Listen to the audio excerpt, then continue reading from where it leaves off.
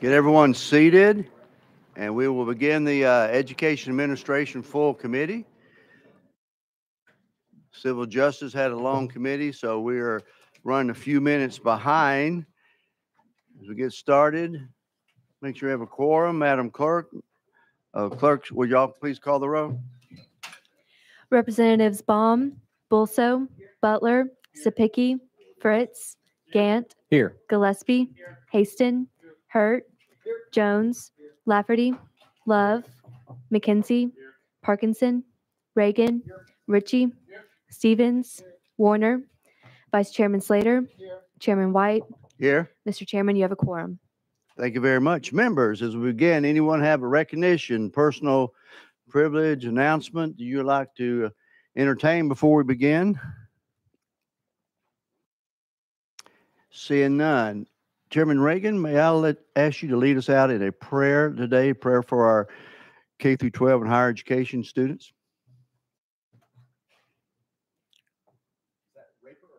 I'm sorry, I said Chairman Sapicki. I'm sorry, Sapicki. Does it rhyme? I don't know. Prayer, yeah. Apologize. Okay. Let's bow our heads and go to Lord in prayer.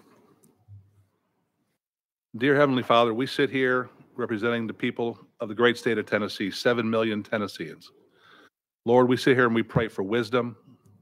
We pray that the Holy Spirit fills our mouths with the words that He wants out that are going to be discussed here. Lord, we pray for the men and women that defend us around the world, that allow us to sit here safely, knowing that we can have these discussions, Lord. We pray for their families that are missing their loved ones right now while they serve.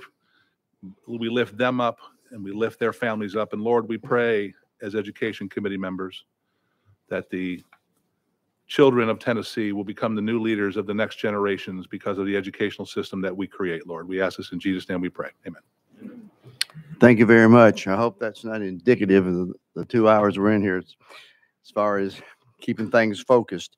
Okay, members, we have a full calendar today. We're going to start out with our confirmations that we have from several universities and institutions of higher learning. And we're going to start out, I'm going to call you by groups. These members will be confirming on a consent calendar, but members without objection, I'm going to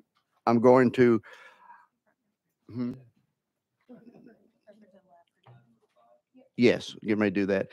Without objection, members, I'm going to bump items 5, 6, and 10 from the consent calendar, and then we will come back after the consent calendar and pull these items up.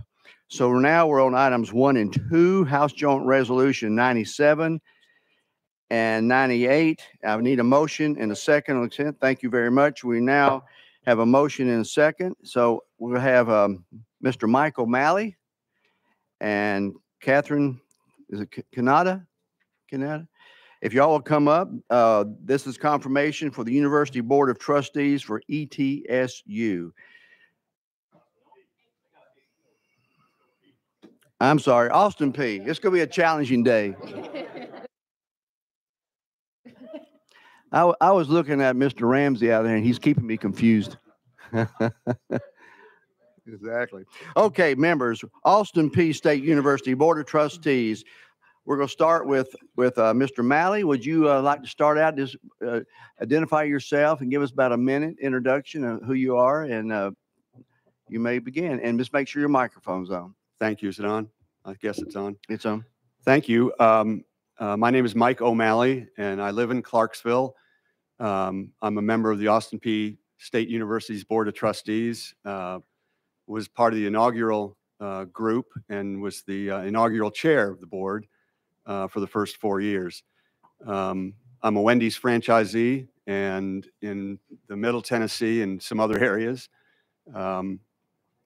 Proud to be a member of the Austin Peay Board of Trustees. We have a great group. It's been a terrific group of citizens that have Austin Peay in their best interests, and not all of us, myself included, are graduates of the university, just supporters, and we are honored to be led by Dr. Mike Licari, who's with us today. And one of the most rewarding things that we got to do in the first 4 years of the board, we had the opportunity to select a new president, which was a challenging situation, but we came up with a great new president, Mike Licari. So I think that's plenty, and I'll let Catherine say hello. We now recognize Catherine Kanata, if I'm pronouncing that correctly, and then members, I will recognize you for asking questions after that. Thank you so much. My name is Catherine Kanata. I was born and raised in Clarksville, Tennessee. Went through the Tennessee public school system from first grade all the way through UT Knoxville, where I played tennis in college. Went to Atlanta for 9 years, worked as a public accountant, CPA for Price Waterhouse and Arthur Anderson before coming back to Clarksville and working for our family business, which is an automotive dealership, Wyatt Johnson, for the last 22 years. And I've been on the Austin P board now for, it was close to 6 years. Maybe it's 5 years or 6 years. So anyway, Clarksville and Austin P is very important to me and our community, and I've enjoyed serving. Thank you. Thank you very much for those introductions, and it is a wonderful part of our state. Members, any questions or comments that you would like to entertain of these our two guests from Austin P? Chairman Reagan. Thank you, Mr. Chairman. Good day, and thank you for being here. As you are probably well aware, our university systems have been the subject of a lot of controversy here lately in a few places. So my general questions for you revolve around something called divisive concepts. Are you familiar with that? The general term divisive concept, yes. I don't know if you're referring to anything specific. I'm referring to the Tennessee Code, Title 49, bill that was passed last session. I'm not sure I'm familiar with it. Mr. Chair, that's kind of important for the purposes of Board of Trustees, because a Board of Trustees of any of our institutions are expected to ensure that these concepts that were outlined by the General Assembly are handled in the proper way in our higher education institutions. I have a parliamentary inquiry. Chairman, I think you may need to give more to the statute. I know these are sensitive topics, and you may be trying to avoid the name, but you may have to give them a little more information. And yes, sir, let me recognize Representative Powers. Jones, Representative Jones. Go ahead. Thank you, Mr. Chair. I had a parliamentary inquiry. Is it appropriate for members to ask legislative questions of nominees for a position that is not here to make legislation, but who are over the purview of the university's not day-to-day operations, as what Representative Reagan is asking about, is questions of curriculum, questions of day-to-day operations? It just does not seem within the purview of what this should be about. So that was just my parliamentary inquiry. Thank you very much. Yes, and we've gone through this one several weeks with other board members. A question such as this, where you have a board of trustees which have the administrative or board duties over our Tennessee universities, he is asking an appropriate question that concerns him. Now, he's not getting into specifics or personal character, so he can ask that question. Where we cannot go is if we get into a personal attacks on a person's particular beliefs, and that's but he is within his rights to bring up his concerns on this particular issue, and then we'll go back and forth. Does that help you? Parliamentary, you're recognized. Thank you, Mr. Chair. So an answer from a parliamentary standpoint could be, from this standpoint, I plan on complying with all of the TCA code which applies to higher education. Is that a question? Yes. Ask it one more time. I didn't really follow you on that. Thank you. So I'm saying that to that line of questioning, a member at this level at the Board of Trustees could answer each and every one of those questions. I have every intention on complying with all of the TCA codes that apply to higher education. That'd be fair. Okay, I let's, excuse me one second, I'm sorry. Now I've got two parliamentaries out of the way. Chairman Reagan, would you like to go ahead and ask? And then I think Ms. Kanata can respond. Mr. Chairman, based on the parliamentary inquiries, I would ask that we go out of session and hear from legal as they read the Title 49 guidance on divisive concepts. Yeah. Point of order, Mr. Chair. You're recognized, Representative Jones. I think all the members here can read for themselves, and just for the sake of time to expedite this hearing, can we just poll the members? If anybody wants this read, if they need someone to read to them, we can have it read. But I think all of us have the intelligence to read for ourselves what this code was, and I just feel like this is grandstanding from my colleague from Oak Ridge, and I just hope that we can just expedite this. If there's Okay. Shh. Okay. Point of order. One second. I'm the chairman. I have heard your parliamentary inquiries. I'm overruling it. We're now back on Chairman Reagan. Chairman Reagan, go ahead with your You're questioning. not even on this committee, Sapiki. Mr. Chairman, the people in front of us indicated they did not know the appropriate Title 49 for divisive concepts. So I would ask that we go out of session or remain out of session and have legal inform them of Okay. what they are so they can answer the question. With that, we are already out of session. So legal, will you respond?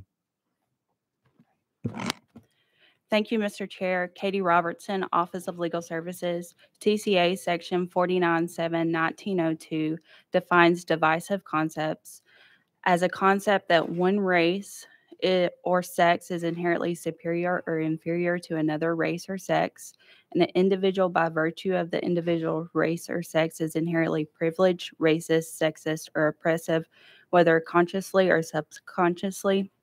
An individual should be discriminated against or receive adverse treatment because of the individual's race or sex.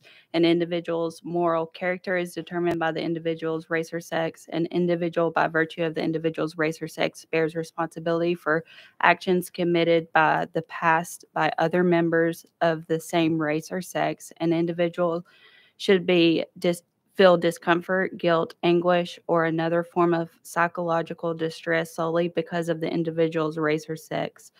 And mediocrity is inherently racist or sexist or designed by a particular race or sex to oppress another race or sex. The state or the United States is fundamentally or irredeemably racist or sexist, promotes or advocates the violent overthrow of the United States government, promotes division between or resentment of a race, sex, religion, creed, nonviolent political affiliation, social class, or class of people.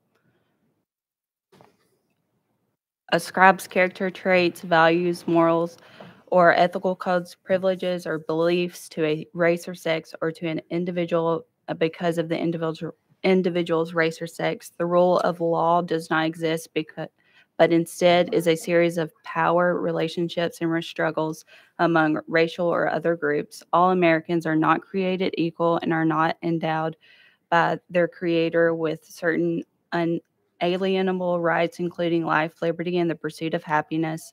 Government should deny to any person within the government's jurisdiction the equal protection of the law, includes race or sex stereotyping, or includes race or sex scapegoating. Thank you, legal. So, Ms. Kanata, Mr. O'Malley, we passed a bill last year dealing with CRT. That's what he's getting at. Ms. Kanata, you're recognized. We're out of session. You're recognized. Thank you so much for clarifying the intent of the question. I certainly intend to comply with all laws, Tennessee state codes, moral and ethical issues. Certainly agree to comply with all of that. Thank you for asking. And I agree with Catherine.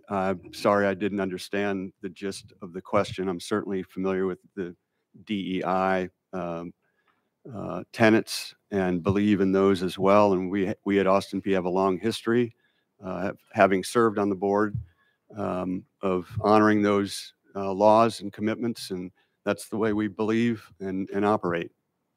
Thank you. Chairman Reagan, you're still recognized. Thank you. So let me get some points of clarity here. The DEI, or diversity, equity, and inclusion. Equity means basically the We're out of session. sameness of outcome as opposed to equality, which is the sameness of opportunity. DEI, its very name, has equity in it, and therefore it fits in the divisive concepts that you just heard. So are you saying that you're going to comply with DEI and ignore that law? You recognize Mr. O'Malley. Gentlemen, we've gone through this. I've overruled. You may answer the question, sir.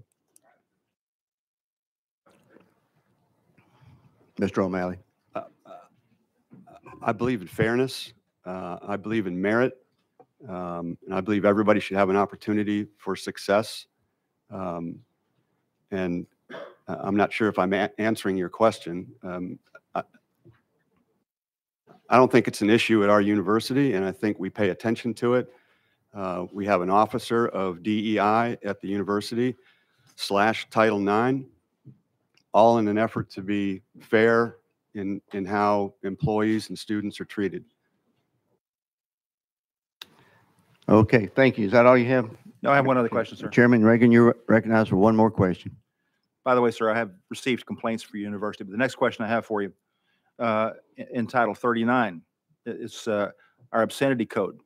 And again, some complaints have come my way relative to that. Basically, there have been issues that have been raised at a number of universities over the violations or potential violations, is a better way to say that, of the obscenity standards in our state, specifically in connection with another university hosting Sex Week and some other things like that. What is your position on that, sir? Mr. O'Malley or Ms. Kanata?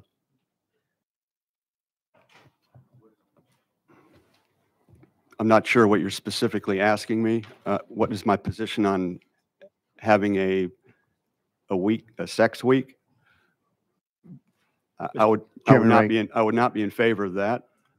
The concept of obscenity being that which is unsuitable for certain age groups, given that you have certain members of your university, particularly freshman class, that may be underaged, that kind of thing would be a violation of Title 39. So I'm asking for the university, you as a Board of Trustee member are going to be in charge of setting those standards and ensuring they're adhered to.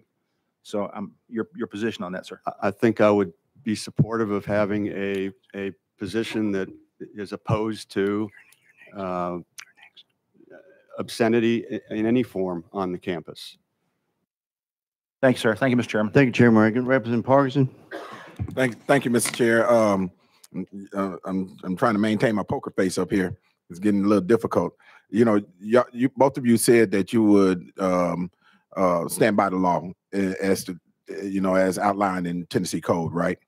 So that covers every law. You said all. I know you said all laws, right? And all laws for you, right? So any question that you get that's regarding Tennessee Code, you've answered it under all. The word all. That means all of the laws of Tennessee Code, right? And so, I appreciate you being here. I thank you for your willingness to serve. I was going to ask you how the campus is at East Tennessee State University, but apparently you're from Austin Peay, right? Right. And I'm just trying to lighten up the room. Y'all, you guys seem like great candidates. I'm looking forward to you serving. So thank you for offering yourself. We truly appreciate you. Thank you. Thank you very much. Thank you, Representative Parkinson. Doesn't do you any good to make fun of the chairman, though. Any further questions of our two guests from Austin Peay? Yes, sir. You're recognized. Thank you, Mr. Chairman. Just one question. Thank you all for your willingness to serve. I appreciate that. Serve the great state of Tennessee. And it's the same question I think I've asked most of the board member folks. And is it your intent to help make our Tennessee universities the very best in the nation by promoting the constitutions of the United States and Tennessee for the benefit of all Tennesseans? Absolutely. Absolutely. Thank you. Thank you. Okay, that's the last one on the list that asked. Thank you very much for sitting in the hot seat for a few minutes. You may sit back in your seat, and then when we come at the end of the consent calendar, we will have our consent vote. So now, members, we're going to move to items 3 and 4 on the consent calendar. This is for confirmation to the East Tennessee State University Board of Trustees. We have Mr. Ron Ramsey, and we have Melissa Stegall Jones. Former Senator Ron Ramsey. Ms. Jones, you may want to sit in this other table and not get too close to this or another room. Yeah. Yeah. Before I recognize you, Representative Parkinson, you want to be, oh, you want to be first. Okay. Okay. Okay. Okay. Why don't we start out with Miss Jones? You recognize first. Thank you for being here. Good afternoon. My name is Melissa Stegall Jones. I am a partner with Blackburn Childers and Stegall. It's a CPA firm in East Tennessee and Western North Carolina. We have 4 offices. One is in Greenville, Johnson City, Kingsport, and Boone, North Carolina. I was raised in Elizabethton, Tennessee, and I live, work, and play now in Johnson City, Tennessee. My blood runs blue and gold. I'm a Buccaneer for life. My dad was a first-generation college student straight out of, if anybody knows Shady Valley, Mountain City, you can't get further east in Tennessee than that.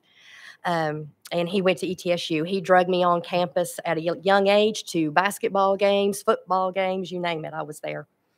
I have a twin sister. She and I both attended East Tennessee State University. We both graduated with our accounting degrees at that time.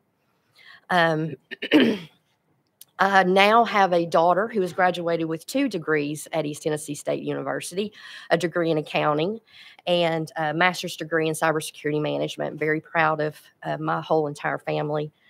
My sister has more education. She also got 2 more degrees and got her doctorate in nursing just recently. I actually was here, stood before you 2 years ago to take an unexpired term. They quickly put me to work and made me the chair of the audit committee, being a CPA and certified public accountant, and I'm also a certified internal controls auditor. My industries include governmental, actually. It's one of my industries that I spend a lot of time auditing. And I think that about sums it up maybe for me. Thank you, Ms. Jones. And before I go to former Senator Ramsey, ETSU President Nolan, is he still in the room? I saw him walk in a moment ago. Would you stand up? Let's recognize the president of ETSU, Brian Nolan. Thank you for your leadership. Now let's go to our good friend, buddy, Senator Ron Ramsey. That's Governor Ramsey to you, Mr. Chairman. That's Just kidding. Just you take the highest rank, okay? There you go. I forgot about that. I'm Ron Ramsey, born and raised in Northeast Tennessee also. Graduated from East Tennessee State University in 1978. But 2 years later, I started my own business. I've been self-employed since I was 25 years old. I had a surveying business, and now I'm in a real estate and auction business from ETSU. My family really runs blue and gold. My mother went to East Tennessee State University. My grandmother went to East Tennessee State University. All 3 of my daughters went to East Tennessee State University. I got countless nieces and nephews that have also gone to East Tennessee State University. When I got out of politics and started my own business, I got out of school and started my own business in a weak moment. I got into politics. In 1992, I ran for the State House, served 4 years in the State House from 92 to 96. Then in 96, ran for the State Senate. And then on January the 11th at 12:36 p.m., I became the first Republican lieutenant governor in 140 years, okay? And I served 10 years as lieutenant governor.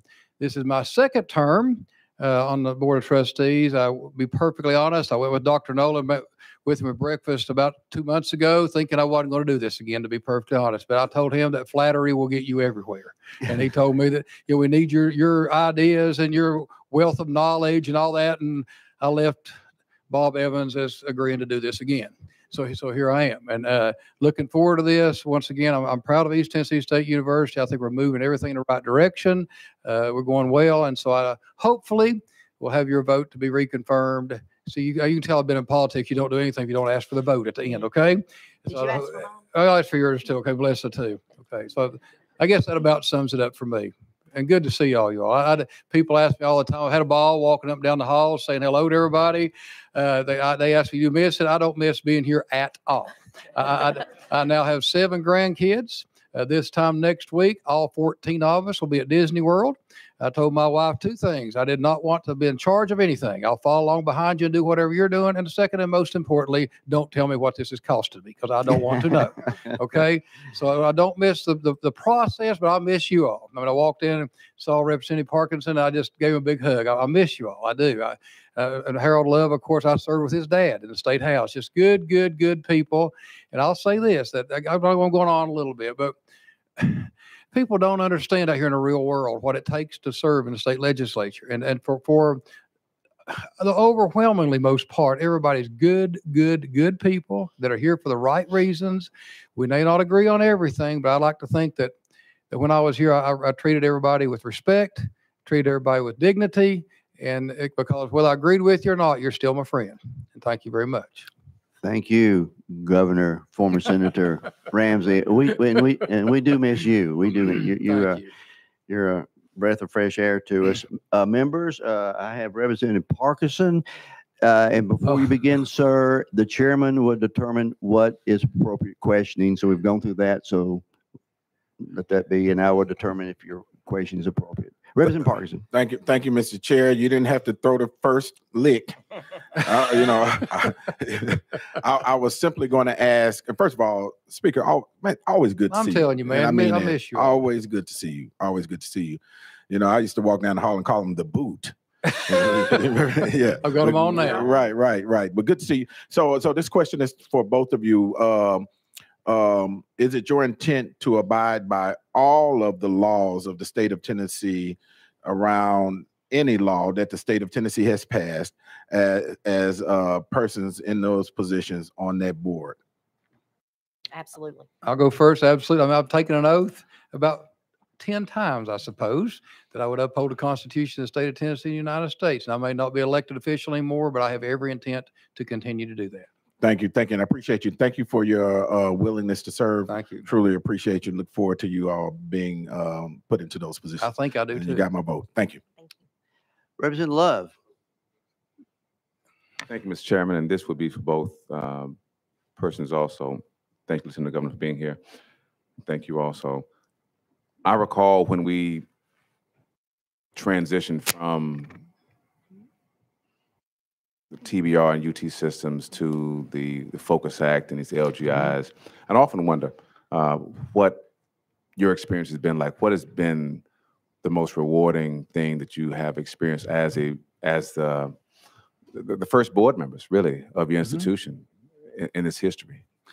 I'll just tell you, I look back on that and wonder how we survived before, to be perfectly honest, when we had one representative from each congressional district that governed every state, every higher education in the whole state of Tennessee, where we had these local boards.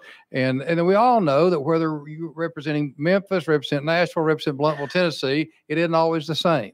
And East Tennessee State may not have the same interest as Middle Tennessee State, the same interest as Tennessee State for that matter. And I think it's really good that we have these independent boards that can make decisions really much more quickly than the Board of Regents used to be able to when something does come up. We do face problems. We do. But we can have a called meeting in 3 days or whatever the code allows us to do. And I think, I don't see honestly what took us so long to get to where we are now. And we know our communities. We're in our communities. We're there. We can hear and much more nimble on our feet. Thank you all. Thank you, Chairman. Representative Fritz. Thank you, Mr. Chairman, and thank you all again for your willingness to serve. I'll ask my question, even though Mr. Parkinson kind of took it. I appreciate that. And you're a great part of the state. I had the great opportunity to speak at your university a time or two when I was at Nuclear Fuels. What a great place Northeast Tennessee is. So is it your intent to help make our Tennessee universities very best in the nation by promoting the constitutions of the U.S. and Tennessee for the benefit of all Tennesseans? Absolutely.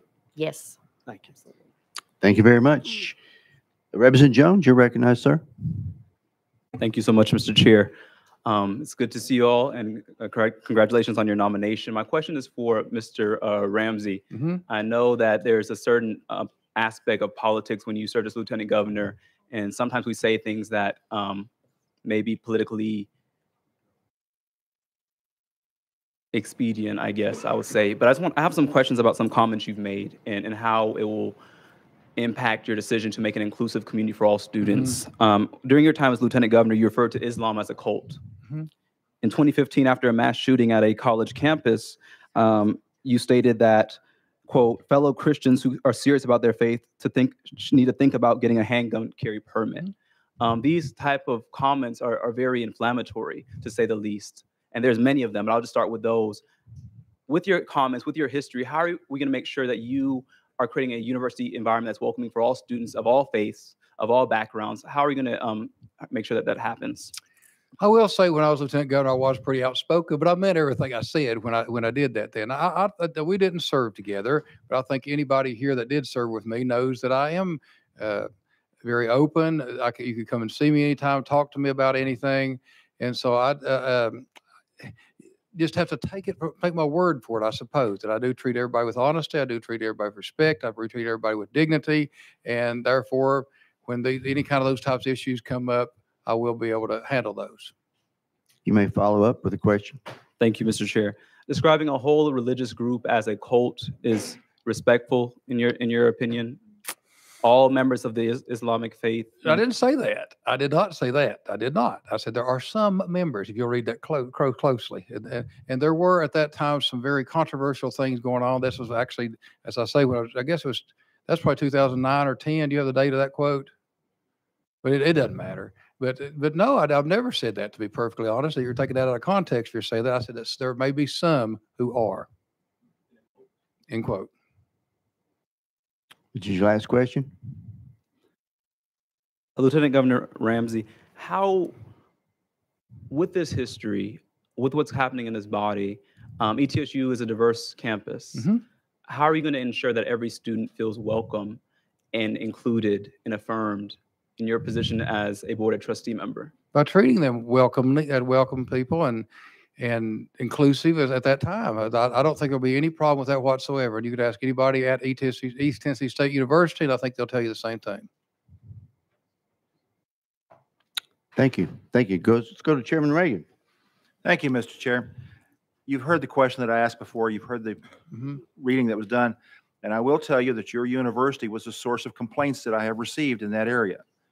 As a matter of fact, it took a letter from my position as chair of government operations to get full compliance with a court order and law. So the question before you is, are you now going to make sure that the Board of Trustees ensures that the divisive concepts law that was passed by this General Assembly is in fact employed and to the exclusion of DEI, which is not in law anywhere? Absolutely. We'll follow all the laws that they're written, Representative Reagan. Absolutely. And believe me, I got the same complaints you did about some of this. And I will say this, lots of times there are complaints out there, but I always ask them for specifics. Please call me and tell me exactly which class this came to, who was the professor that said that. And 9 times out of 10, I never hear back from them. I'm not going to say that it doesn't happen, because it does happen, but I always ask, give me the specific. And they say, we'll get back to you almost to a T. They don't. I'm just being honest with you. But obviously, I'm still going to be willing to follow the law as written. Ms. Jones? Yes, I will follow the law. As a matter of fact, can you hear me? Yeah, is your mic on? It is on. Is it on? Can you hear me now? Good. Can you hear me now? We got you. There we go. We got Am I you. close enough? Yes, I was aware of the new legislation. It's actually posted on our website, and a link to it and a description. But it is our intent as ETSU trustees to follow the law and to follow that law. Thank you. One follow-up. You may have a follow-up, Chairman Reagan. Again, I want to emphasize that law is in opposition to the DEI concept that was put forward. So as a Board of Trustees, you're going to have to balance that. You're willing to do that? I understand. Thank you. Thank you. That was the last. Chairman Lafferty, you have a comment? You're recognized. Thank you, Chairman. Through these hearing processes that we've been undergoing, I have started to ask myself if there's a little bit of a disconnect between the governing body that you all serve on and will be serving on, and then the institution that you are responsible for the governance of. I should back up. Thank you all for being willing to do this. This is not an easy task. So thank you. My question, do you feel like the board has a firm grasp on the day-to-day proceedings going on our campuses, particularly given the question about the DEI? It's kind of the cousin to CRT, which there is a law on the books to address. I've And I'd already, like I've your al- thoughts on that. 1 second, raise your hand and I will recognize you. Representative McKenzie, you're recognized. Thank you, Mr. Chair. We are confusing two distinctly different statements. DEI is being blended and mushed in with divisive concept. The statement was actually made that equity means divisive. That statement was just made. That is patently false by the reading of the TCA that was just requested. Okay, sir. Is that your comment? That is, Okay. am I correct on that, Mr. Chair? We can debate the meaning at a later date. The chairman is within his rights, just like the other representative from Davidson County asked his questions. So he's expressing a concern that he has. As long as we express a concern, we're not in here to debate the right or wrong or what the meaning of what a term is. Representative Lafferty, you're recognized. You may finish. Thank you, Chairman. So basically, I guess the question is, from what I've observed going through these hearings this year, we seem to hear one thing from the boards, and then I'm seeing another thing on the ground at the university level. Could you address that? Sir, you have a reputation for carrying a hammer. That sometimes you're not afraid to use it, and I'm curious. Will you give me a specific on where we as a board are out of touch? I need a specific once again. Okay, so procedurally speaking, I'm told that DEI is not something that is regularly carried out or practiced, but yet You're told by whom? If you don't care to tell me that. I will not disclose that right now. Well, there we go again. Okay, thank you, sir. No further questions. Okay. Let's move on. We have Representative Warner. You recognized? Thank you, Senator Ramsey, for being here today. Yesterday, I presented a bill in committee, which basically would have allowed college students with an enhanced gun carrying permit to carry on campus. I had a member from the University of Tennessee. I guess they sent someone down there, and he spoke out against.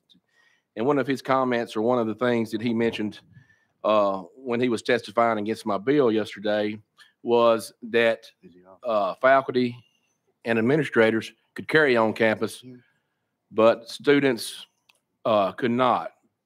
I had two young ladies that had testified. One of them had witnessed or was on campus at UT Martin when a terrible rape went on. Another young lady that had some issues, maybe at MTSU.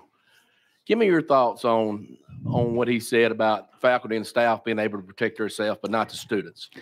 I think if you're gun carry permit holder, it may not sit well with everybody else on our board. I don't know, but I have no problem with that. To be perfectly honest, in 1997, I carried the gun carry permit law that we have now in the state of Tennessee. I was the one that sponsored that in the Senate. I remember at that time, you would have thought the world was coming to an end, that we're going to have shootouts at stop signs, and people going to fight over a loaf of bread in the grocery store and kill each other.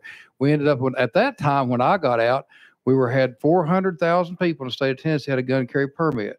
I used to give little speeches to be sitting in a room. I said, if the whole population was as responsible as the gun carry permit holders, this room we're standing in right now could be our state prison. So if you go through the background checks, the credit, all the checks that you go through, as a matter of fact, we'll just keep going with that just a tad. When we had the one about what they call the guns in parking lots bill, which, by the way, has caused zero problems, and that a friend of mine didn't like it. I said, what if we make them go through a background check, a TBI background check, a federal background check, take a class to prove they're proficient with a firearm, things like that. Would you be okay with it then? They said, oh, yeah, I would. Well, that's what we're talking about here. If you have a valid gun carry permit, sir. that's what you have. But you obviously have to be 21 years old too. So most kids on campus still could not, because, you know, to your senior probably. If you go through the process, a background checks, all the checks you have to go through to get a gun carry permit, I have no problem with that.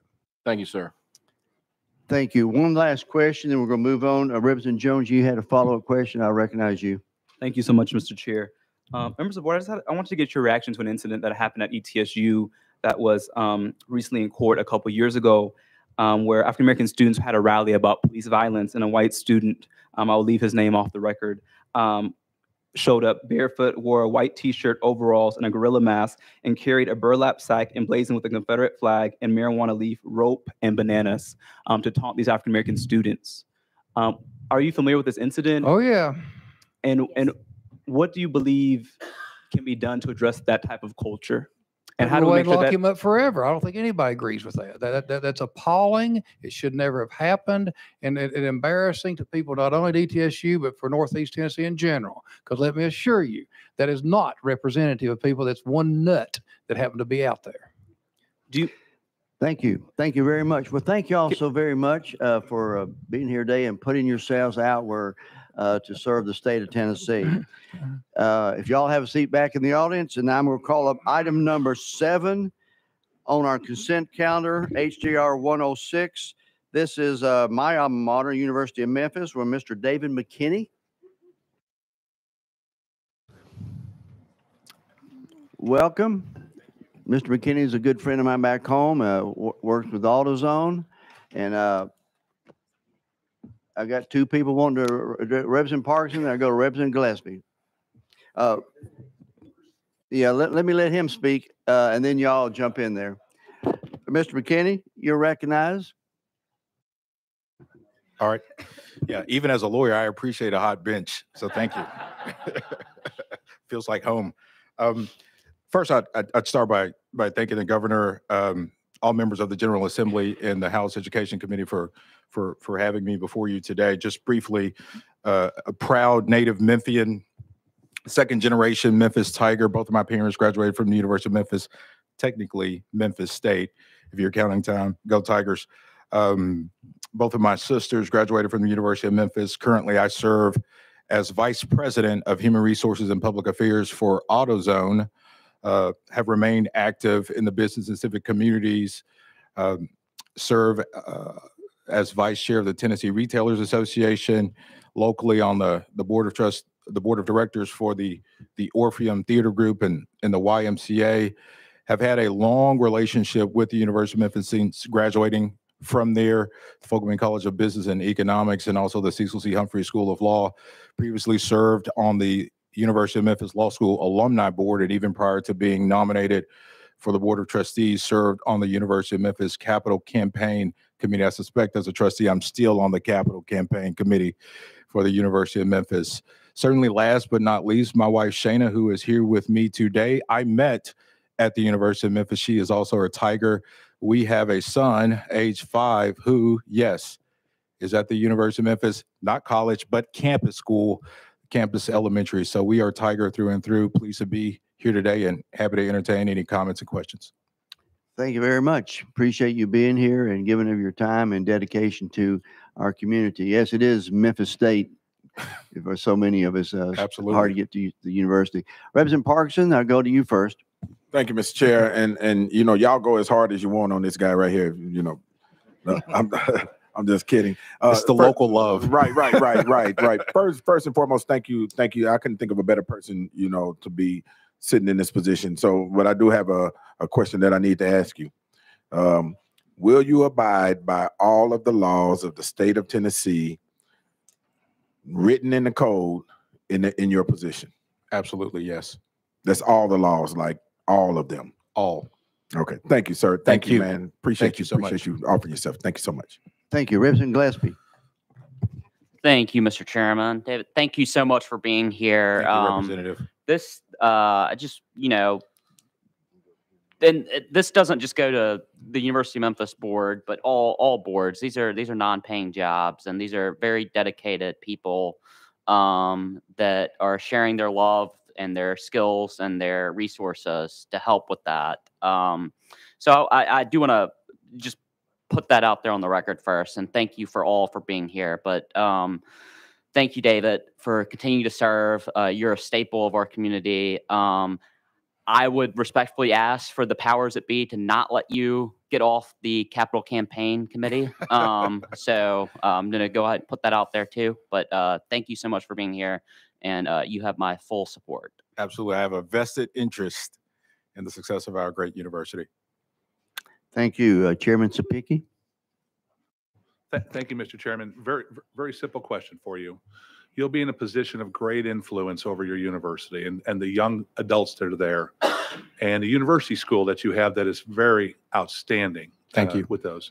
How are you going to use your position to help influence those lives, not only of your students, but future Tigers that are coming to the university?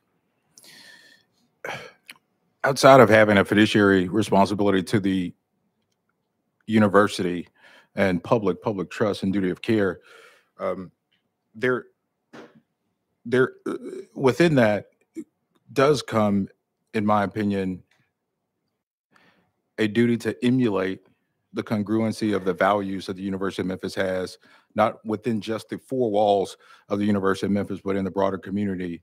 And every day I have and will continue to endeavor to do so.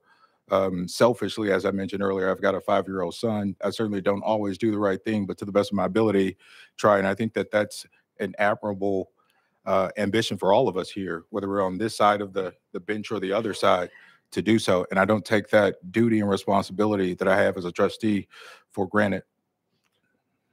Follow up. Very good answer. Thank you. We have one last on the list, Representative Fritz.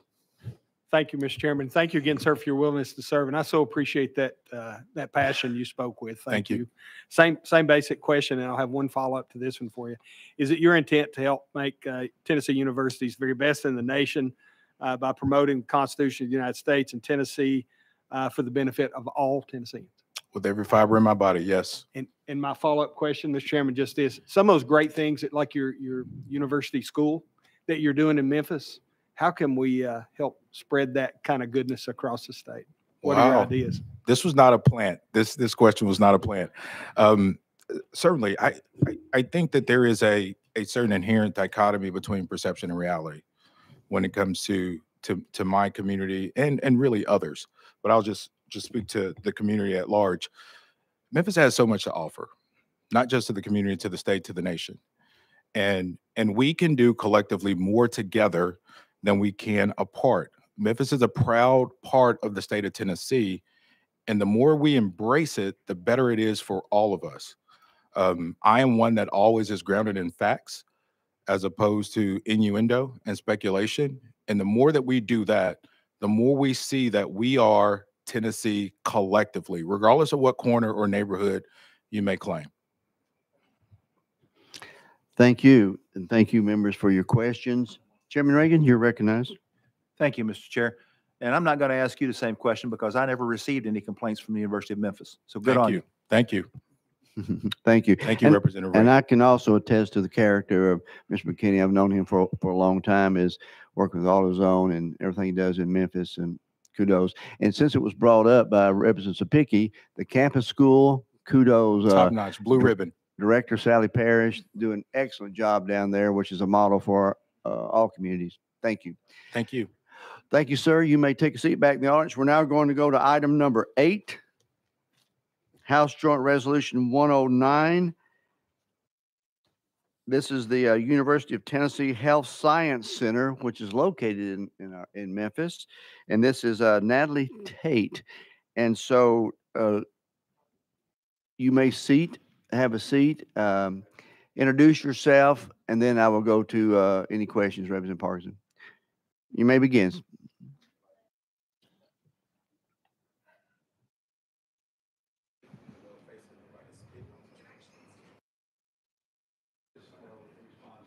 Okay.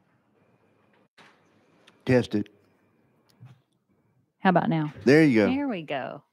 Good afternoon. Thank you for the opportunity to be here today. My name is Natalie Tate. I am a Tennessee native, a lifelong Tennessean. I am a product of public education K through 12 and have attended 3 of our state higher institutions for education. So really appreciate the opportunity to be here today. I have served on the University of Tennessee Health Science Center Advisory Board, was part of the inaugural board for that, and this would be my second term. I am a graduate of the University of Tennessee College of Pharmacy in Memphis 20 years ago, but don't tell anyone that. And very, very proud of the university, very proud to serve. Look forward to the opportunity of serving again if you would see so, and appreciate the time to be here today and happy to answer any questions. Thank you very much. Representative Parks, you had your hand up first. Go ahead. Thank you, Mr. Chair. I'm learning the system in here. Thank you for your willingness to serve. We love UT Health Science Center in Memphis. It's a jewel for us. And when you see Ken Brown, you tell him we're sending all our love from Nashville. We truly appreciate you all. So I got a question for you, a very unique question. Will you abide by all of the laws, I mean all of them, that are listed in Tennessee Code Annotated book as a position on this board? Yes, sir, I will. Thank you for that. That's all of them? All the laws? Yes, sir, I will. Okay. Thank you so much. Thank Appreciate you. you. Thanks for serving. Thank you. Thank you. And I appreciate your service on the University of Tennessee Health Science Board. I always say I was talking to President Board the other day, as well as the new chancellor down there. And that Health Science Center in Shelby County, Memphis is such a gem. But we can do even a lot more because it does provide such great services for our entire state. So thank you for your willingness to serve. Representative Fritz? Thank you, Mr. Chairman. Thank you, ma'am, for your willingness to serve. Same question. Is your intent to help make our Tennessee universities the very best in the nation by promoting the constitutions of the United States and Tennessee for the benefit of all us Tennesseans? Absolutely. Thank you. Thank you. Thank you so very much, Ms. Tate. That was all the questions. So if you have a seat, and then we're going to bring up, we just got a couple more on our consent calendar. Item number 9, committee, HJR 155. This is for confirmation for the University of Tennessee at Martin Advisory Board, and that's Hal Bynum. Mr. Bynum, you may have a seat and introduce yourself and begin. Good morning or good afternoon. I've been here quite a while. My name's Hal Bynum. I'm a Martin resident, and I'm the Weakley County representative to the UTM Advisory Board. I'm here for reappointment, and I was on the inaugural board in 2018. My wife and I are longtime residents of Weakley County, and we share 5 children and 7 grandchildren. And 4 of our 5 children are UT Martin graduates. And 2 of my, one son-in-law and 1 daughter-in-law are graduates also. So we've got a lot of ties to UT Martin, and it's important to us and as a family, and it's even more important to us as a community anchor. And I am extremely happy to have the opportunity to serve, and we'll try to do that in whatever capacity that you deem me to. I will add one caveat that I don't think's come up in any of these proceedings before, but I am also a student at UT Martin. I took a short 40-year break from my college career in 1981, and after serving a couple years on this board, I decided, I should go back and finish that. And if I survive this semester and 1 class in the fall, I will graduate from that institution with great pride about a week before my 64th birthday. Thank you for letting me be here. Thank you very much. Relation to Mayor Jake Bynum? I am his father. You are. Oh, wow. You've done a wonderful job. He's a great man. Thank you. He was pretty good material to work with. Yeah, he was. Yeah, we really, really appreciate Mayor Bynum. So Representative Parkinson, you're recognized. Thank you, Mr. Chair. And I'm gonna be pretty hard on you, so brace yourself. First, thank you for your willingness to serve. Truly appreciate you offering yourself. I got a hard question for you. Will you abide by all of the laws inside of Tennessee Code Annotated in that position that you serve in? Yes, sir, I will. all of the laws? Yes, sir, I will.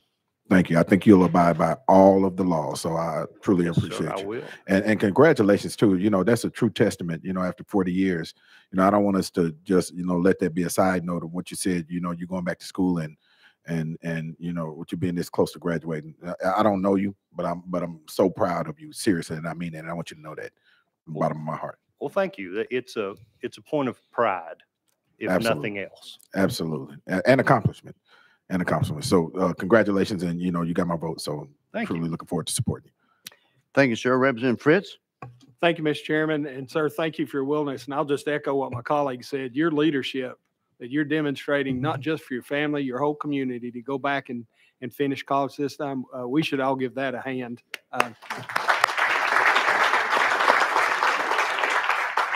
And I mean that. Is it your intent to help make our Tennessee universities the very best in the nation by promoting the constitutions of the United States and Tennessee for the benefit of all Tennesseans? Absolutely. Thank you, sir. Thank you. That completes our list of questions. Thank you, sir. Thank you for being up here. Please give our best to the mayor. I will. When you go home, and tell him come see us very much. Okay, members, that completes our consent calendar, those who have been before us.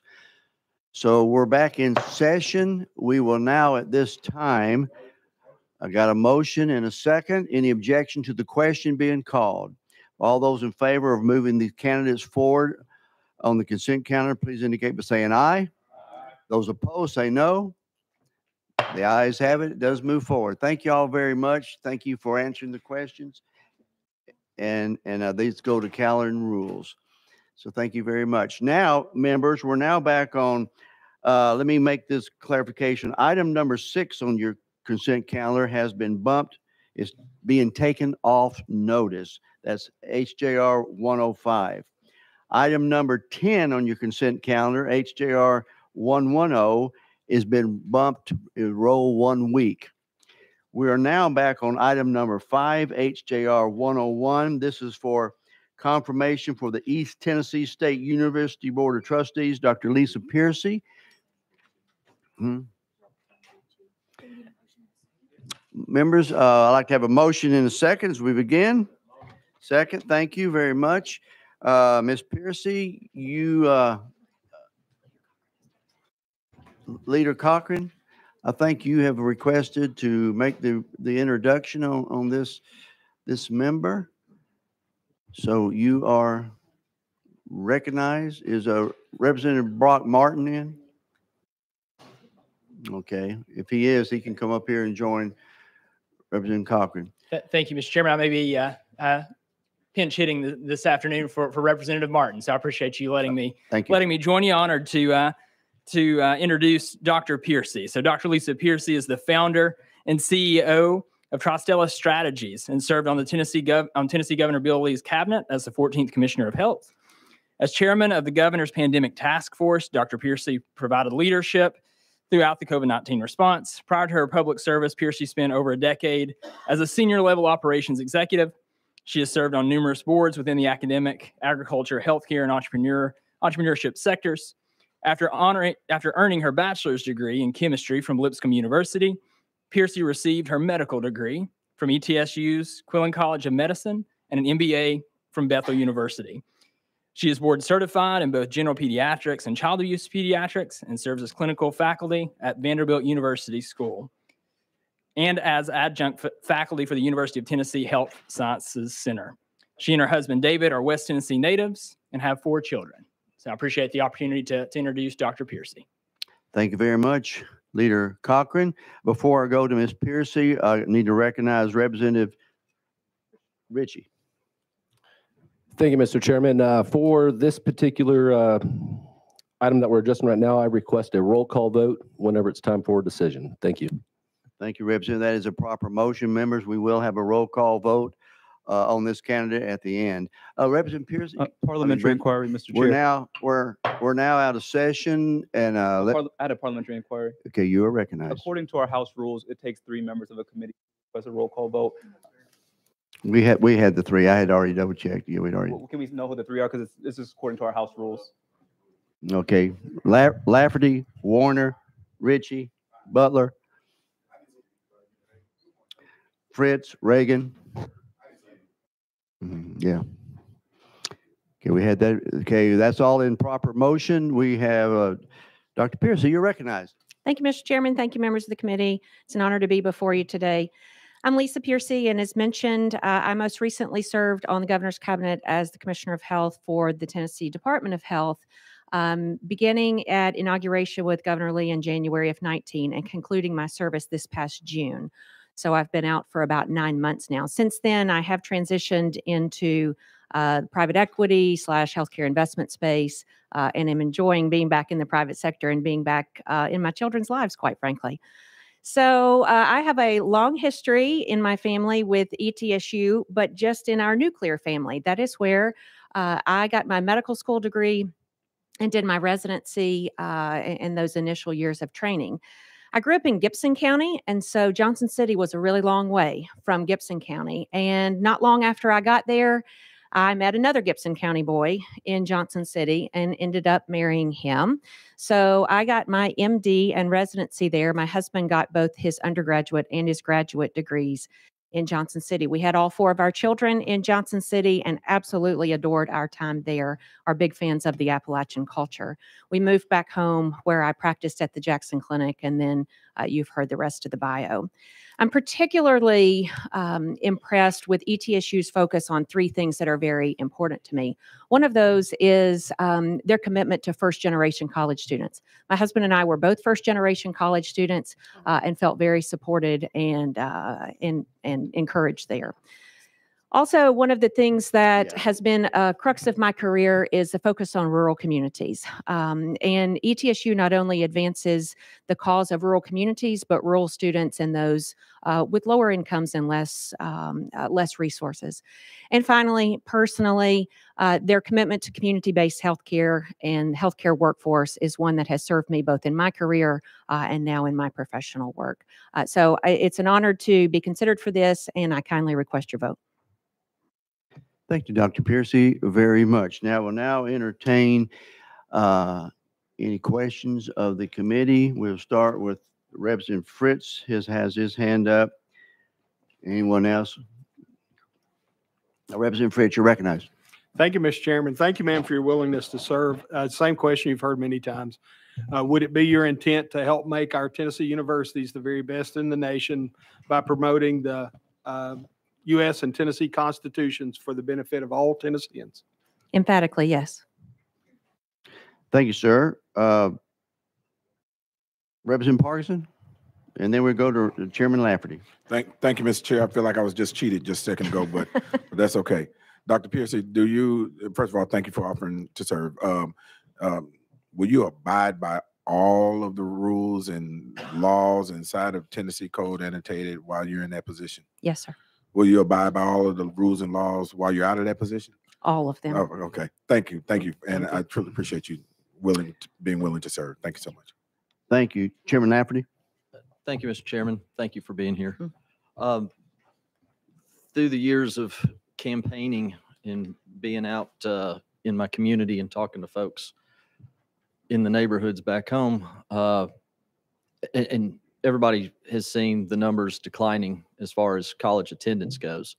What I've heard over the years, one of the big reasons for that is the value proposition. They see what it costs, they weigh that outcome, and they decide, this isn't for me.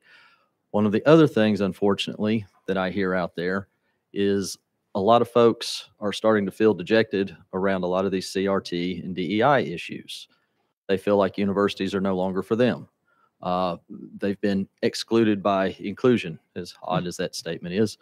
Are you familiar with the CRT and the DEI concepts? Yes, sir. Okay. How would you respond to the concerns that my folks have around such issues? Certainly, they are legitimate concerns, and not only at ETSU, but as you've heard, many of the higher education institutions today, our number one goal is to make sure everyone feels like they're treated fairly, that they are welcomed, and that they are comfortable in sharing their views, and therefore feel safe and supported on campus. And that also extends to students who come from lower income backgrounds, because you make a very salient point about the affordability and the barriers, or at least perception of barriers that there could be from some of our underrepresented students. I've been duly impressed with ETSU's focus on making sure first gen and low income students have equal opportunity to go to that university from an affordability standpoint. And regardless of one's ability to pay, we want everybody to feel welcome and heard. Follow up. Thank you, Chairman. There's been actions in other states across the country to, like we did with CRT last year, to start to curtail the DEI, because I think everybody is grateful for diversity. I am. It makes us all better, Right. I believe. Some of the other initials in there are where the issues get crossed, but some places are starting to use the principles of DEI to recruit students. As a doctor, is that something proper for someone going into, say, the medical field, since that is your background, or is it better that we have the best of the best going into medicine? It's a fair question, and I appreciate it. I think all selection, whether we're talking about students or staff or anybody, needs to be based on merit. Now, having said that, it needs to be equal opportunity, and everyone needs to be included in that process. But I think regardless of what we're talking about, those factors need to be based on merit, not one's innate characteristics. Thank you for your answer. Thank you, Chairman. Thank you. Any other members? Seeing none. Thank you. Thank you, Mr. Piercy. Thank you for offering your time and for working with the state all those years. You did during those tough years and everything. I appreciate it very much. So, members, we're back in session. We now have before us item, question's been called. We're on item number 5, HDR 101. A roll call vote has been requested on this candidate. So would the clerk please call the roll? Representative Baum? Representative Bolso? No. Representative Bolso votes no. Representative Butler? No. Representative Butler votes no. Representative Sapicki? No. Representative Sapicki votes no. Representative Fritz? No. Representative Fritz votes no. Representative Gant? Yes. Representative Gant votes aye. Representative Gillespie? Representative Haston? Yes. Representative Haston votes aye. Representative Hurt? No. Representative Hurt votes no. Representative Jones? No. No. Representative Jones votes no. Representative Lafferty? No. Representative Lafferty votes no. Representative Love? Yes. Representative Love votes aye. Representative McKenzie? Aye. Representative McKenzie votes aye. Representative Parkinson? Aye. Representative Parkinson votes aye. Representative Reagan? No. Representative Reagan votes no. Representative Ritchie? No. Representative Ritchie votes no. Representative Stevens? Representative Stevens votes no.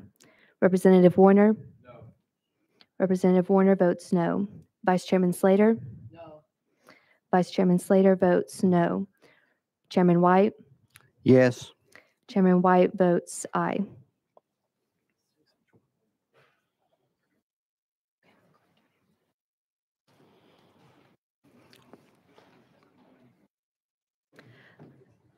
Mr. Chairman, you have 6 ayes and 12 noes.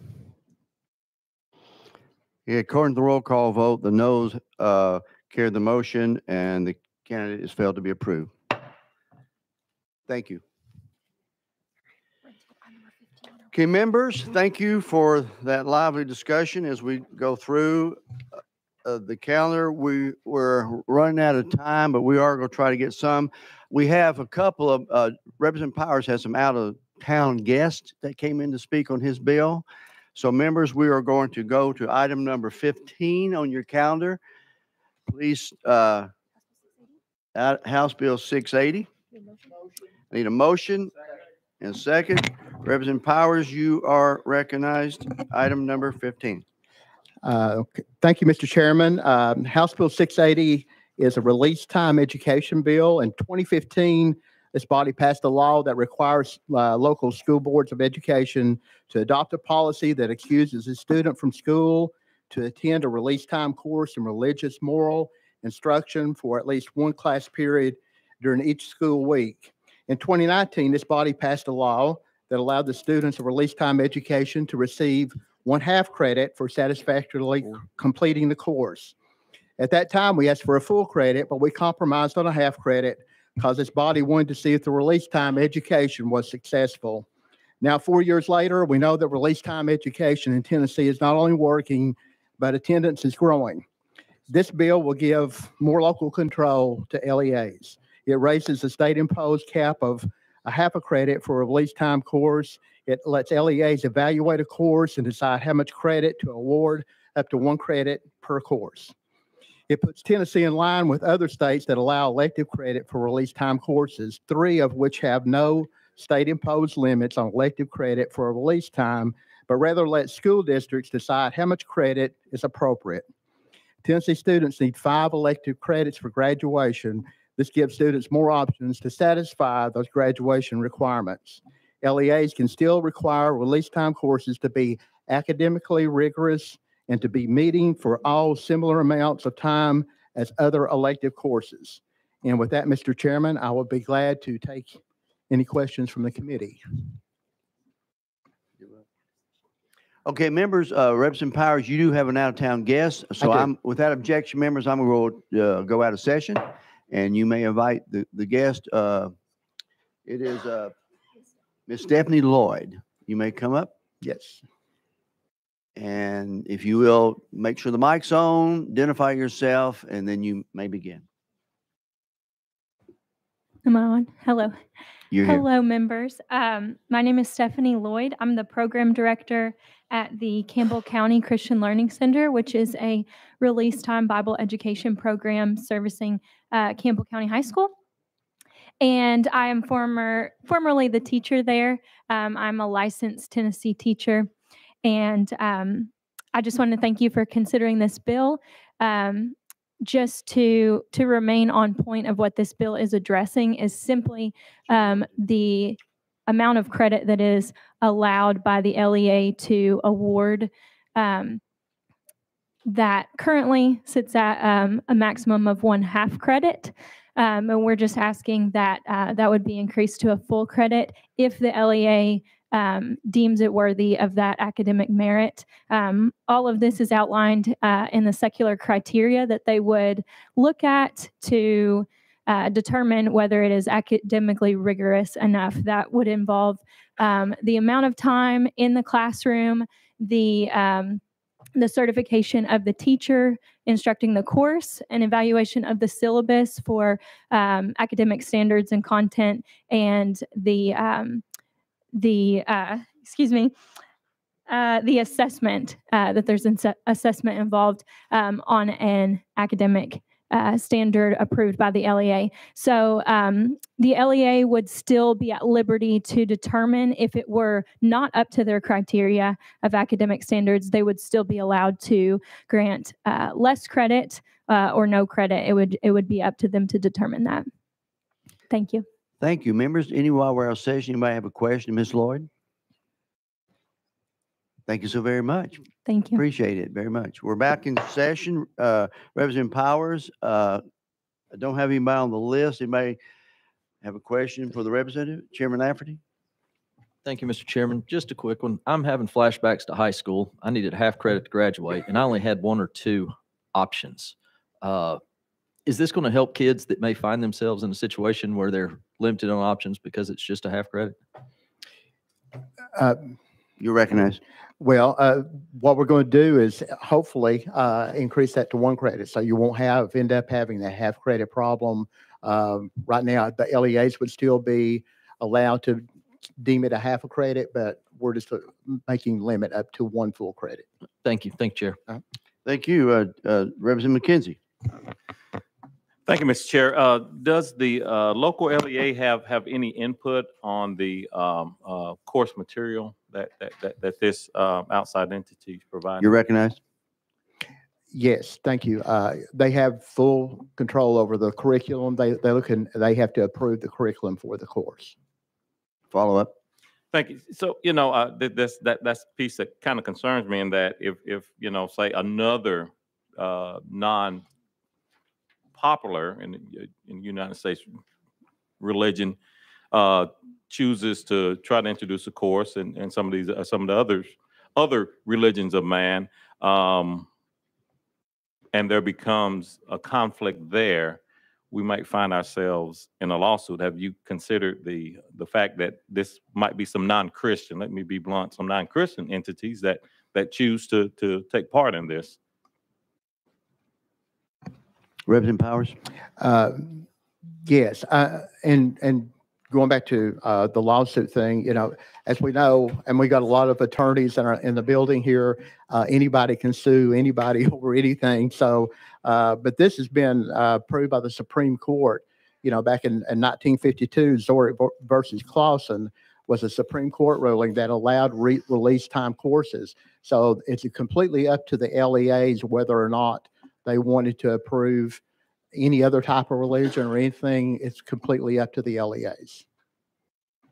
Follow up. Yeah, and this is my last one. And another concern that I have in that as we're trying to build our students up, we're trying to improve, that basic reading, writing, and arithmetic, the things that are core to K-12 education, that these things take away from that. Albeit, altruistic and good and may be great in your community, but it may not. It might be a deterrent for another student that we're really just trying to get across the finish line to be, competent and able to perform in either 2-year, 4-year of the vocation, military, whatever that career may be. So I think this gets away from the direction and the trajectory that we're trying to push here in Tennessee.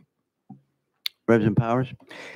Well, thank you. And they have other courses too. I mean, weightlifting, you can get a full credit for weightlifting, for home ec, for ROTC, for many other different art courses, whatever. They all offer a full credit for them too. So I don't think we're really taking, and I agree. I mean, I agree with the 3 R's that I was brought up with, but we have to teach that. But these are all elective courses and they have to have 5 of them. So this is just one option for them. Thank you. Representative Sapicki, Chairman Sapicki. Thank you, Mr. Chairman. Just a couple quick questions for you. We've been fighting this battle for a while now. Yeah, long time. Yeah. So do we have, if this bill moves forward and you do get the 1 credit in the law, are we done on this? You recognize? I promise, and I want to go on record saying that I will not be back. Thank you, Mr. Chairman. How many years? 4 years now? Well, since 4 years for the, to raise it to have 8 years altogether. Yeah. Yeah, 4 years on this bill. Yeah, thank you. Okay, members, any further questions? We're on item number 15, House Bill 680. Any objection? No more questions? Any objection to the question being called? Seeing none, all those in favor of moving House Bill 680 out to calendar rules indicate by saying aye. Aye. Opposed? The ayes have it. If you want to be registered as a no, please see the clerk. Members, we're now going to jump over to item number. Thank you, Mr. Chairman, committee. And I'm sorry, where did you say? Calendar rules. Calendar thank rules. you. Yeah. Thank you, committee. Members, I'm going to jump around a little bit. We're planning on, if everybody's we've got the room until 3:30, so we're going to try to knock out as many bills as we can. To then, right now, we're going to jump over to item number 4, House, because we have an out-of-town guest. Item number 4, House Bill 595 by Representative Ritchie.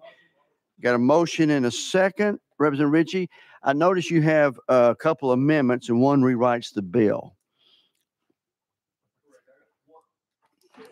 Correct. Thank you, Chairman. I have one bill that rewrites and another one that adds clarification as well. Okay, so we go on with 5047. That rewrites the bill? Correct. 5047 rewrites the bill, and then we also need to attach 4126. Okay, members. I got a motion and a second on the amendment because it rewrites the bill. We'll go ahead and add that first before we have discussion on the bill. Then we'll come back to your second amendment. Okay. All those in favor of adding 5047 into House Bill 595 indicate by saying aye. Aye.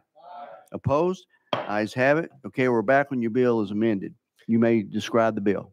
Thank you, Chairman. So this bill as amended, currently in TCA code, there's a set procedure for being able to recall a school board member. However, under Section E, which is what one of the components of this language will end up doing, it will remove subsection E, which was designed to only incorporate or be applicable to one county in the entire state, which is Madison County. So how we end up looking at this is if we've got a step in a procedural for being able to recall a school board member in one county, that should be applicable to every county. So in sub, one of the questions that came up was the number of signatures that it would take to be able to trigger a recall ballot. And those petitions currently under TCA code, it is 66% for that member. So the example that I've been sharing with everybody is if me and two of the other colleagues here were running for a particular seat and combined we had 300 votes, but let's say that I won it with 101 votes, it would only take 66% of the 101 votes currently. So with this amendment in here, it takes, and it says for that district seat. So if there's 300 total votes, it would take 66% of all the votes for that particular district seat to be able to trigger that recall ballot, which would then end up going out to the citizens. Citizens would end up coming in. And then from a clarity standpoint, under Section 2, we put in there that it has to contain factual statement that clearly identifies the reason for the recall being sought. So with that, Chairman, I stand for any questions. Members, that's the gist of the bill. Any questions on the content of the bill before I recognize you? Are you Representative Ritchie? Are you wanting us to entertain your other amendment in a minute? Yeah, we need to go ahead and attach that because that's what I was describing. Okay, let's get through the meat of your bill first. Representative Parkinson, you're recognized. I just got a quick question. Who determines the if the information is factual? So in the TCA code, it states that you, on the petition that's being circulated around, the reason for a recall being sought is there. And then from there, the local county election verifies the signatures is there. And then it goes on the ballot to be voted on based off of what that particular claim is. Follow up. Thank you. You know, I'm just trying to get just a little bit more clarity on your bill. So, and I'm not trying to, I don't have a position on your bill yet. So I'm just trying to understand it. So two things. I'm still not clear on who determines if, let's say, for instance, somebody says, we want to recall board member Johnson because board member Johnson did not, he does not go to church like he says he did. And so who determines if that's a fact? Is the election commission, do they determine it, or who determines if that's the truth? So based on current code on what's in there allowed Madison County is that particular statement is written down and then it's submitted over to the election commission. Okay. And then my last question is when the recall election happens, is that factual information also part of the ballot measure, included in the ballot measure, or is it just their names on the ballot? It's just my understanding on that is their name on the ballot for being able to be recalled, and then it takes a 2/3 vote in the affirmative for that to have to take place. Thank you, sir. Okay, further questions to the sponsor on the bill so far as properly amended with Amendment 5047? Can you withdraw? We've got one more amendment to entertain. So seeing no other questions on that, Representative Ritchie, you have Amendment 4126. Motion on the amendment. You got a motion and a second on the amendment. You may now describe your amendment. Thank you, Chairman. So what all this amendment right here does is this changes the language in the current code to where it says for that member to for that district seat. That was one of the questions that came up or concerns in subcommittee was the small benchmark of signatures needed. So now we're taking 66% of the total votes for that particular district seat is what this amendment is addressing. Questions on the amendment as described? Question on the amendment. Question be called. Seeing no objection, all those in favor of adding Amendment 4126 on to House Bill 595, indicate by saying aye. Aye. Opposed? The ayes have it. Now your bill is fully amended. We do have a guest speaker that requested to speak on this. So is there any objection going out of session, members? At this point, let our guest, Miss Tricia, is it Lucente?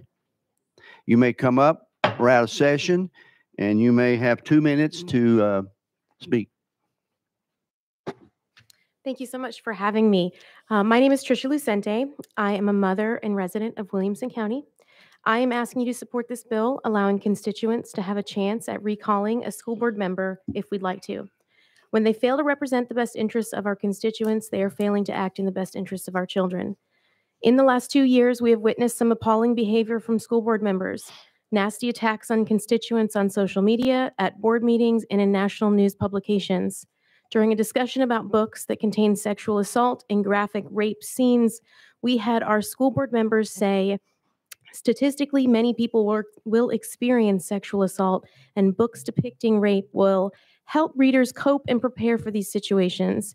Another saying that these books help students experience these situations from the comfort of their own home without the trauma and develop empathy. Our school board members are openly advocating introducing violent assault and rape to children as young as 10 years old. How appalling to say the very least. When we were in the thick of the pandemic, we had a school board member say, your rights as a parent are gone when your child walks through those doors, and they are now our responsibility to make decisions for.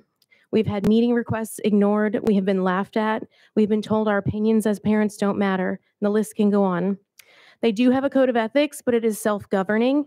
It was broken disturbingly in the last 2 years, yet there are no consequences in district policy, so it goes unaddressed. Even fellow board members have brought up the poor behavior, which fell on deaf ears. A 4-year term is a long time to wait for our chance to change the people making choices for our children. Thank you for your time. Thank you very much. Members, does anybody have a question of our guest while we're out of session? Seeing none. Thank you so very much for Thank you. being here. We're back in session. We're now, any further questions of the Representative Ritchie on his bill as presented? We have, excuse me, before you, if you would withdraw your question, Representative McKenzie. Thank you, Mr. Chair. And our question on the process, if a recall is put forward, who's eligible to get to that 66%? Are only the folks that voted in that election eligible to vote for the recall of that election? Or can any registered voter within that district vote? Thank you, Mr. Chairman. So correct, it is 66% of the voters for that particular seat, that district. So they would not have had to have voted in that particular election that elected that member. They just have to live within inside of that district. Follow up. Thank you. And you know, in my home county, Knox County, we actually it takes 10% to recall a county commissioner, a school board member. So that that form of governance, and that's an advantage of that. But that to me is where these issues should lie. That should happen at a much lower level than the state, and that's actually going to harm the way my charter form of government in my home county operates. So that's a concern to me and my constituents. So how would you respond to that? I would say that's almost like comparing apples and oranges, because the 10% is for the number of voters that are there to be able to calculate how many votes it takes. So how that charter works there in Knox County or Knoxville, like you mentioned, is it takes 10% hypothetical. There's 10,000 registered voters. It would take 10% of that. What this particular TCA code says is it's 66% of the votes that were received during that election. So there might have been 10,000 people that lived in that district. If only 200 people showed up to vote, it would only take 66% of the individuals that showed up to vote for that particular seat. So it's different as far as for how what we're looking at there. You may follow up. Thank you. And I'll guess, I'll ask this in two parts is, why are you bringing this bill before us? And two, would this apply to state representatives, state senators, and things of that nature? Is that your overall intent? Thank you, Chairman. So this bill was not brought to me by any organization. I actually had several individuals that had concerns across the state in different school districts, and they pointed out that there's a process in place to be able to recall school board members in Madison County, but that does not apply to any of the other counties. And in my opinion, it's similar to like the ESA stuff that we've got going on. If it's good for one county, it should be good for all 95 counties, or we shouldn't be doing it at all. So from that reason, that's why we decided to spread it out. And then I'm sorry, what was the second part of your question? Follow up. Well, thank you. You know, they're prohibitions for us to be recalled. So where's the I guess the from a state legislator standpoint, for us to pass a law that doesn't really apply to us is I would think a bit hypocritical. Correct. So thank you, Chairman. So this bill only addresses school board members, and like I mentioned in the subcommittee, I would be extremely happy to put something in place to be able to recall even myself. So during the summer, I'd love to sit down with you, Representative, and come up with some legislation where we could put in place to recall state legislators as well. Thank you. Okay, members, we're on House Bill 595. Question's been called without objection. All those are moving House Bill 595 out to finance indicate by saying aye. Opposed? Nay. The ayes have it, moves out to finance. Okay, members, we're going to jump back over on House Bill 1214, item number 1.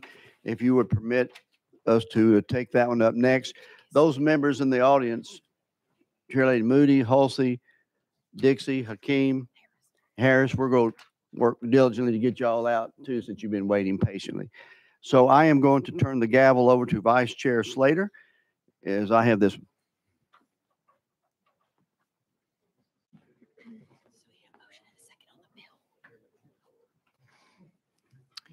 All right, committee members, we are on item number 1, House Bill. Chairman White, you are recognized. Thank you, committee, and appreciate you letting me go ahead and carry this one. I am carrying this on behalf of our of the Leader's Office, Speaker Sexton's office. So I kind of want to go ahead and move it, or at least present it. For that, this bill is known as, it deals with. Let me just go ahead and start.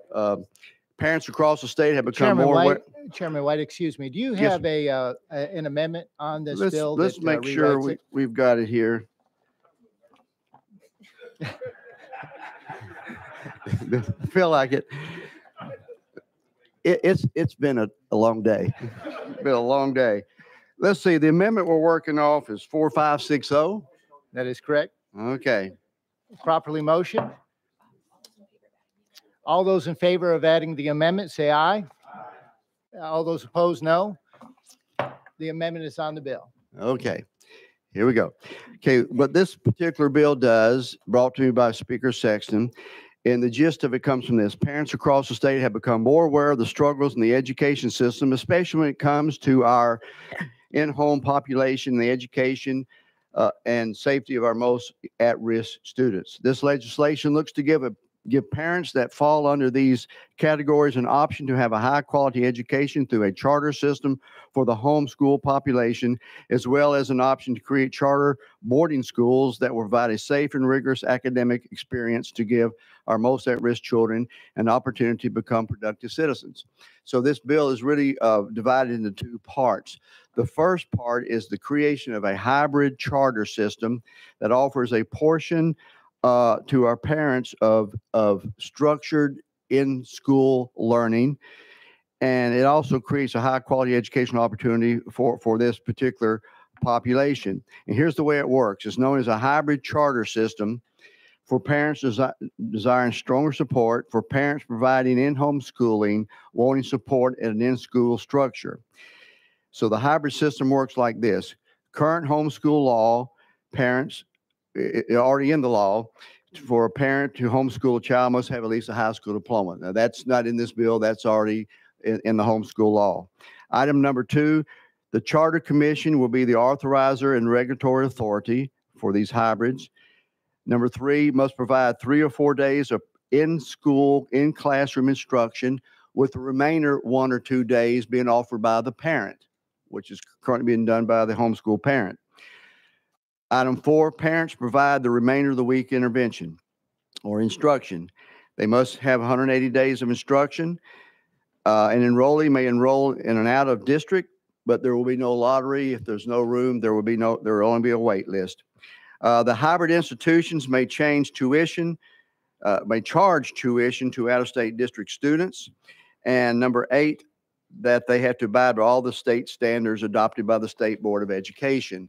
That's the first part of the bill, a hybrid system for parents who are currently homeschooling their children, but want more structure to enroll their children in a hybrid system of charters where they would be in school 3 or 4 days a week and the rest of the week instructed by their parents.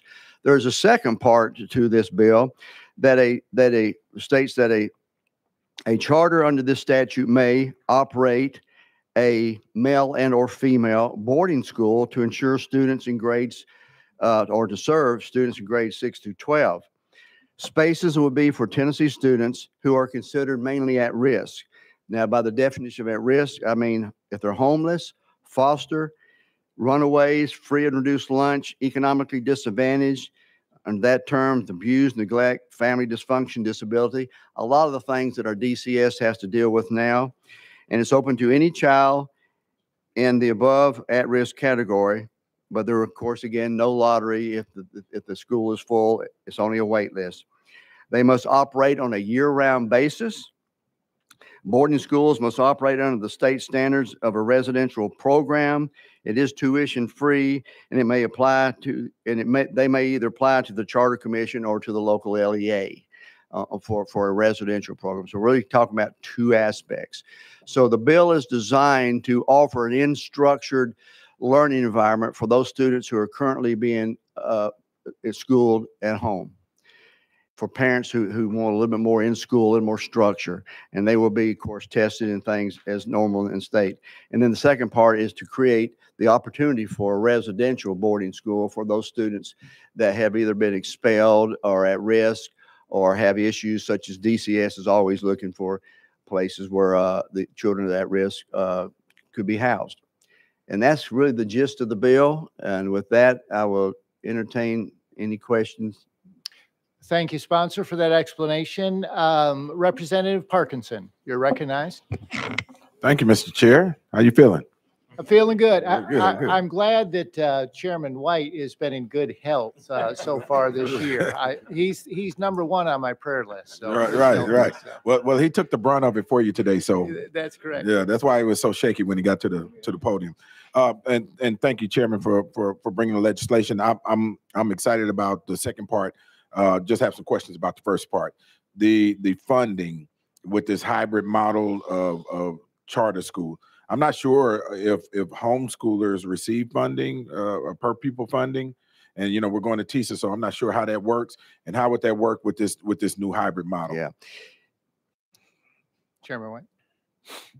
They would currently homeschoolers do not. Now, if they go back into the charter system, it's a state-approved charter system, they would be under the TISA model for the time that they're at school. So they would then receive, this charter school would receive state funding. And follow up. Thank you, Mr. Chair. And is based on the amount of time they spend in that charter school, are they if they spend, what is it? How many hours did you say? Or 4 days? I think you said 3 or 4 days. Either 3 or 4 days in school and 1 or 2 days in homeschooling. So would they receive the full amount of the funding, or would they receive a proportionate amount of the funding based on the amount of time that they spend in that charter? Yeah, I wish you hadn't asked that.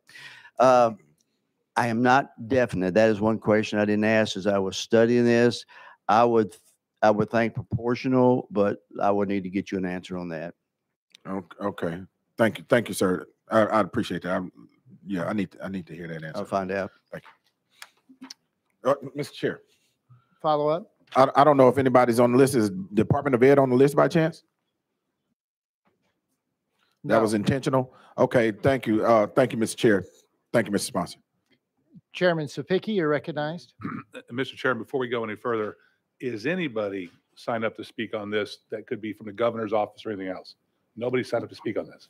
You're on your own there, Mr. Chairman. Yeah.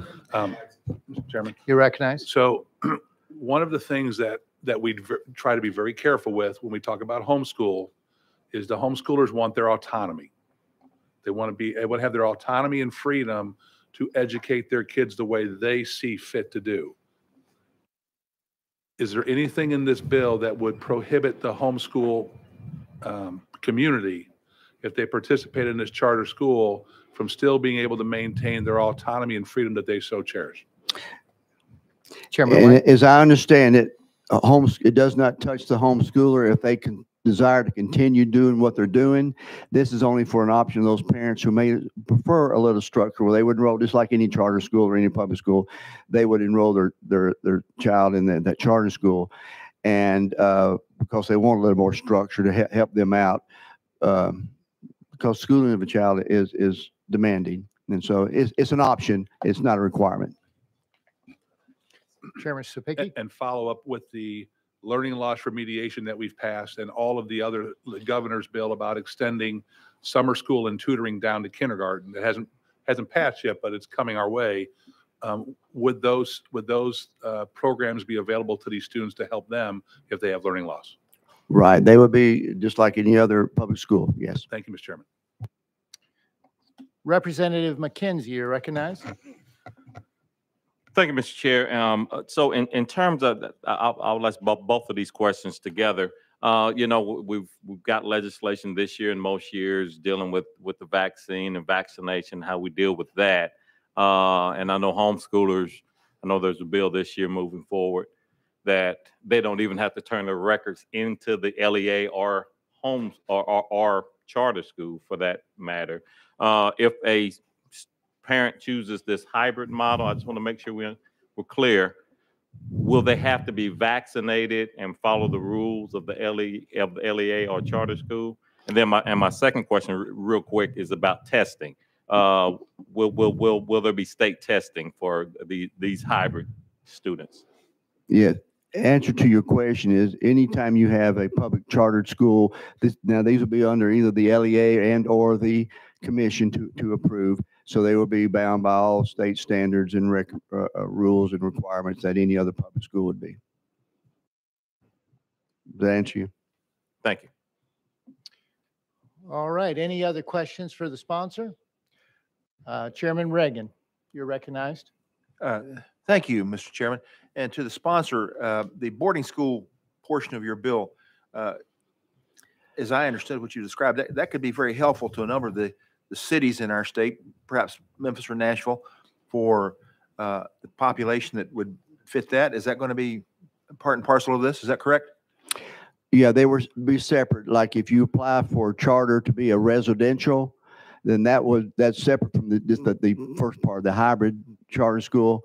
So if you are a charter organization that wants to get into that business or you're in that business, then that's where you would apply it. So you'd be a kind of a different situation, which I think it would be very advantageous for our state to have such opportunities for such disadvantaged children. I agree with you, sir. Thank you. Any other questions for the sponsor? Representative Love, you're recognized. Thank you, Mr. Chairman. And I know we've addressed the issue of funding when it comes to the hybrid public charter school. There's a boarding school portion that's also included in this bill, correct? The second part, yes. The funding for the boarding school, is that coming from the local education association, or is that coming, agency rather, or is it coming from some other source? How will the boarding school tuition be paid for? As I understand it, through my studies of the bill so far, if it's a boarding school or residential program, it is tuition free, and it's paid for by the public school dollars of the students who go there, the TISA model, whatnot. And so as long as they're in district, they're being paid the same dollars through that you would get in any other public school student. Follow up. So there will, any additional cost of the boarding school will not be the responsibility of the parents, or will it be the responsibility of the district? As I understand, it will not be the responsibility of the district. They can charge tuition, extra tuition to the parents of the child, but not anymore on the taxpayer. Okay, thank you, Mr. Chairman. Representative Ritchie, you're recognized. Thank you, Mr. Chair, and thank you, Chairman White, for bringing a piece of legislation that's near and dear. So, for understanding on this,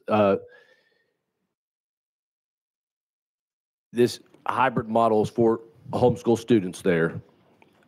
It is still has to go through the regular charter approval process that's currently out there. This is just allowing a charter entity that would be able to be set up that would funnel, almost like some of these umbrella programs that are out there right now, is what this would end up doing to allow some of the state dollars to be able to flow in there to offset those costs, correct?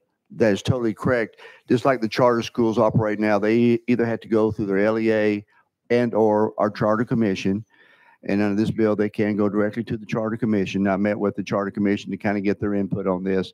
And so once they're approved, they're either under the authorization of the local LEA or the charter commission, and they have to abide by all the same rules that any other charter in the state does. Thank you, Chairman. Love it. That's you. exactly what I was thinking. Thank you. Chairman Hurt, you're recognized. Thank you, Mr. Chairman. Just kind of a couple questions on the second part of this bill. Are we talking here housing students? I mean, I had somebody visit my office that touched on this, and they were talking about opportunities for students maybe in DCS, or I mean, I'm really confused on what we're doing here and what the goal is. And you know, there was something mentioned to me about housing and holding students, and then I'm thinking about fiscal notes on that. And what kind of explain to me the second part of it and how that works and the type of students that it would serve. Right. So not to be any confusion, we got two parts of this bill. There's the hybrid charter for the in-schooling parents that want to take option of that. The bill would also establish another portion of a charter that would come into that could operate, and it would be the school, the charter school, but it could actually do boarding of the students. And the boarding, now that would the cost, the total cost, you know, you can charge tuition, extra tuition for those students, but it's excuse me, you can charge extra to the parent, but it is tuition free. And so that will be the challenge going forward of the charters that may want to apply to be able to do this in our state. So that will all be worked out with the charter commission and things. So that's a separate part of the bill. And the intent of it is, Representative Ritchie just said, is to offer an option for our at-risk students to have this particular facility where they might be dropped out or falling through the cracks. Follow up. Thank you for that little help there. I know this bill has a lot of working parts to it, and a lot of head scratching from my point to understand how it all kind of works together to be here in the full committee and not having a good grip on it. That being said, I understand that part. And I think you referred to it a little bit ago. Students with that the second part of this may serve, all types of students there with all kinds of needs. Would that charter school, I'm guessing, be continued students with disabilities would have IEPs in this charter? I mean, in this second part of this charter school, I'm guessing they would have to abide by all state rules. And I think you referred to that a minute ago, but I wanted to specifically ask about students with the IEPs on that part of it. Chairman White.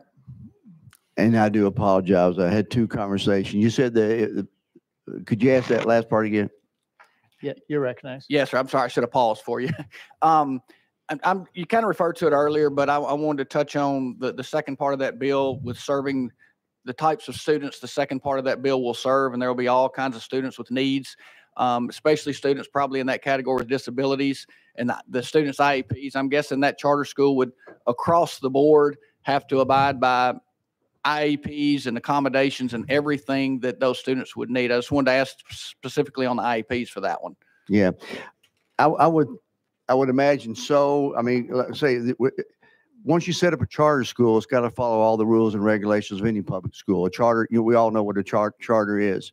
So what I'd like to do, if I may, you have more questions, and I don't want to force a vote on anything, even though we're moving this forward and we're out at the timeline. I would like to maybe ask that I didn't clear this as a speaker, but I would like to maybe we will roll this 1 week and make sure you feel comfortable before we put anyone up to a vote. All right, without objection.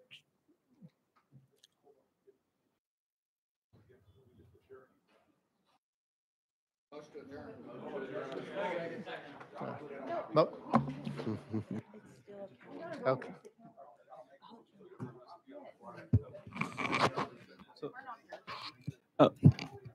Point of order, are we not adjourned? We are not adjourned. We're not No. adjourned.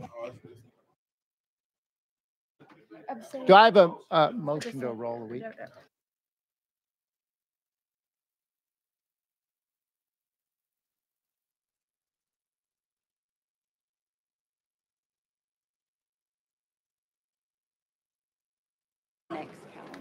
All right, without objection, we will roll all bills that have not been heard to the next calendar. Hearing no objection, we are adjourned.